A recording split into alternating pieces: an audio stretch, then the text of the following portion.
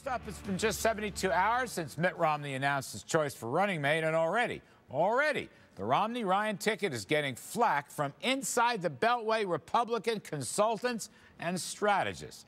Politico says, and I quote, the GOP is fretting over Ryan. The Hill says Ryan links Romney with congressional Republicans, quote, an association that could carry more risk than reward.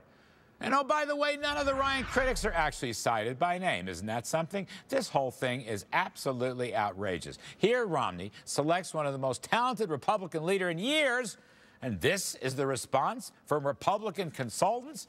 My message for these malcontents is very simple, and I tweeted it today. Man up and shut up. But let's see what our guests have to say, because I don't get it. David Goodfriend is back, former Clinton White House official. CNBC contributor Jim Pethokoukis of the American Enterprise Institute, and Guy Benson, political editor of townhall.com. Now, fortunately, Jim Pethokoukis, you are not a Republican consultant. But what are these guys doing? How stupid is it? You know, it is so clear that Ryan has totally energized the Republican story. Whether they win or not, he's energized it. What are these guys doing? Well, I don't know, maybe some of these are folks who worked for other candidates who Mitt Romney beat. I don't know. But it seems to me what's probably going on is they are operating from an old 50-year-old playbook. And that playbook is Democrats take Medicare and they beat Republicans over the head with it. But I think the time has changed. One, in Paul Ryan, you have a guy who can talk about Medicare reform. It's obvious we need to do something. It wasn't always so obvious 20 years ago. We know we have to do something. And then you also have Barack Obama, who has thrown away this issue by cutting Medicare by nearly $1 trillion.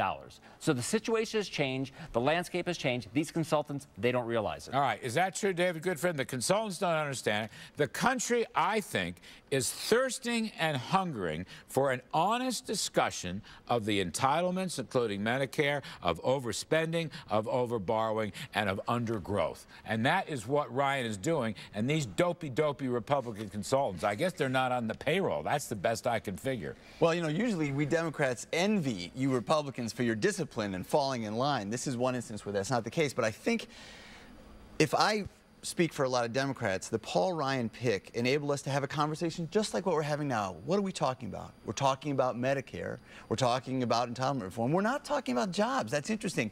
I'll tell you something. The Republicans who are expressing concern reflect, I think Jimmy's right, a kind of traditional view that when you bring somebody in who's touched that third rail, actually embraced that third rail of politics, you do invite controversy. I think it's good for the race. I think it actually helps differentiate these tickets. It helps tee up issues. But it's bad for the consultants. They ought to keep their yaps shut. I actually think they really should keep their yaps shut. I actually think that consultants are overrated. You know what? Consultants are overrated. I think you know, unless you've put your own rear end on the line and you're actually out there fighting for votes, any armchair philosopher can sit there and look at those crowds. I mean, come on. If you look at those crowds, this issue.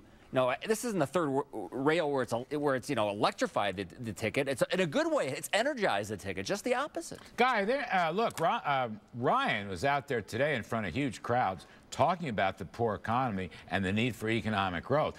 Ryan is a guy who's always been a Jack Kemp, Art Laffer, Kudlow supply sider. Right. He's for tax cuts and spending cuts and entitlement reform to grow the economy. I don't think David's right. I think growth is going to be a key issue. Right. I think Democrats are making two mistakes here. They're assuming, A, that Paul Ryan is a one-trick pony, and he only talks about entitlement reform, which is not true. He talks about jobs in the economy, and with respect, I think we're going to be talking about jobs every Friday, once a month. As this election gets closer, we're not going to forget about jobs, and the American people aren't going to forget about jobs. The other thing that I think Democrats aren't realizing, and they're maybe starting to have it sink in, is that the Republicans, the Romney-Ryan ticket, they are flipping the script on Medicare, where they have a great attack ad out today saying, excuse me, Mr. President, you cut Medicare by $700 billion. That's the Achilles heel. And paid That's for the total Obamacare. Achilles heel. Absolutely. Now, hang on a second. Thrown away their club. I want to read some tweets, because fortunately not everyone seems to agree with these goofy, unsatisfied, unnamed GOP consultants. All right, so here's some tweets. We received an overwhelming response from people who think Romney is right on with Ryan. One viewer tweeted, right, Romney, Ryan, and company are just what the doctor ordered to cure the sickness known as Obamanomics. Another said, seven-term Representative Ryan is more qualified than community organizer, both experience-wise and intelligence-wise. And here's another.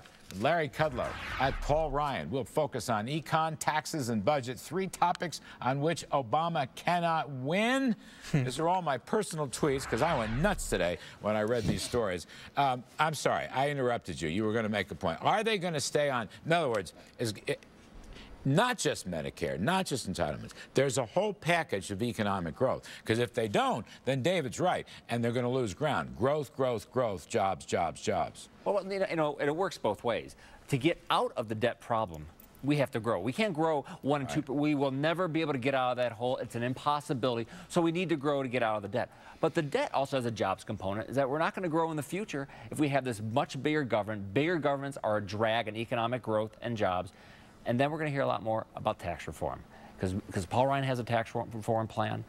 Mitt Romney does it. We're going to hear a lot more about taxes because that is definitely part of this equation. See, David, I don't think there's anybody in the leadership of this country in either party who can talk about growth, taxes, spending restraint, and entitlement reform better than Paul Ryan. That's the thing. And I think putting him on the ticket, therefore, made enormous sense. Well, look, let's ask this question. What does a vice presidential candidate do for a ticket? I would argue that the ideal candidate helps to bring in additional votes that maybe the guy at the top of the ticket couldn't have gotten. And in this case, when you look at the numbers, Paul Ryan is not really helping bring in new voters. And in my opinion, this is something How that can you be sure? The polling shows it. If you look, the question Gallup has was put, Romney up by 2. Excuse me. The question posed was, will this vice presidential candidate convince you to vote for the ticket when you wouldn't have otherwise? And the answer is 14%. Now, that's very, very low. Yeah, but Rasmussen showed us polls. First of all, Ryan's popularity, approval is up to 50% guy,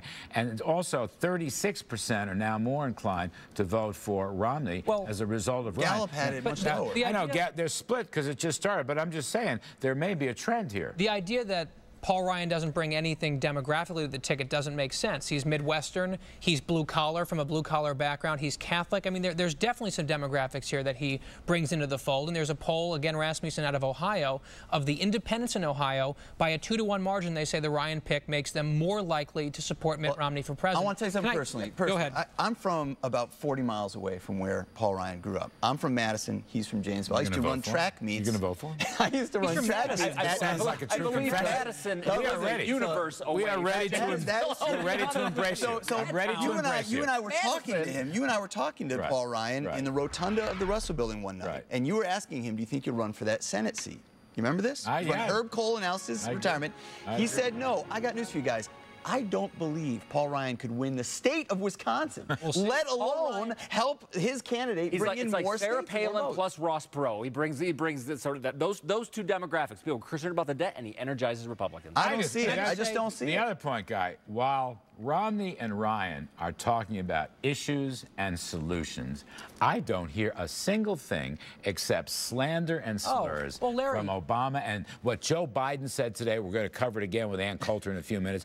I don't hear anything from Team Obama. Nothing. They have nothing to contribute. It's like the Republicans are having a very interesting conversation with themselves, and the whole country is joining the GOP as a result. That's why I think this could be a landslide. Well, you've got Romney and Ryan talking about jobs, growth, debt, and reform. You've got the Obama campaign just today talking about chains, cancer, and dogs. So let's talk about priorities. This is just false. Remember Paul Ryan. We don't have a plan. We just don't like you. That's exactly. We're going to end on that note. Thanks to our free marketeers, David Goodfriend, Jimmy P., and Guy Benson.